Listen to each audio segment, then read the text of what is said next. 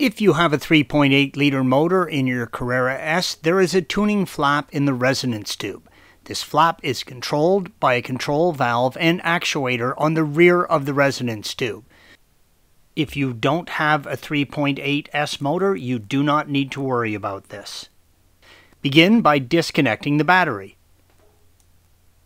The resonance tube, red arrow, connects the incoming air to the two intake runners, manifolds, or as Porsche describes them, air intake distributors, blue arrows.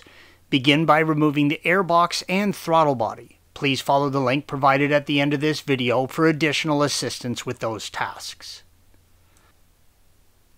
Next, you will need to do a partial engine drop. Again, please follow the link provided at the end of this video for additional assistance.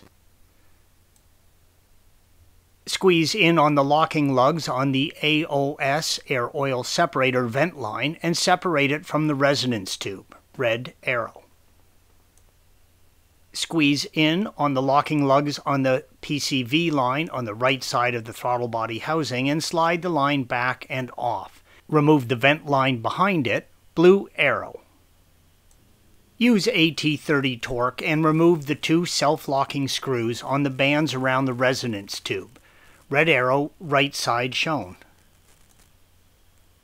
Remove the bands from each side. They will unhinge from the rear, red arrow. Remove both the lower bands, red arrow. The bands can be stuck on and may need to be tapped off with an extension and a rubber mallet. Use care if you do this, as the resonance tube and the intake manifolds are made of plastic. Slide both bands out from underneath the resonance tube. Use a plastic trim removal tool and slide the rubber bands gaskets off of the intake manifolds and in towards and onto the resonance tube, red arrow. Slide the trim tool all the way around and make sure you get the sleeve completely off. If you have a non-S engine, you can now completely remove the tube from the engine bay.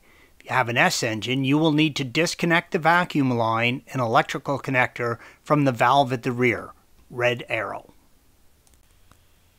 You are going to do this mainly by feel. With the resonance tube out of the vehicle, you can see the components. Separate the wiring connection by squeezing in on the tube and pulling it off of the valve, blue arrow. You will need to disconnect the vacuum line from the valve. The line from the valve to the tuning flap can stay. I could not get the line to separate and ended up cutting it as close to the valve as possible, red arrow. Installation is the reverse of removal.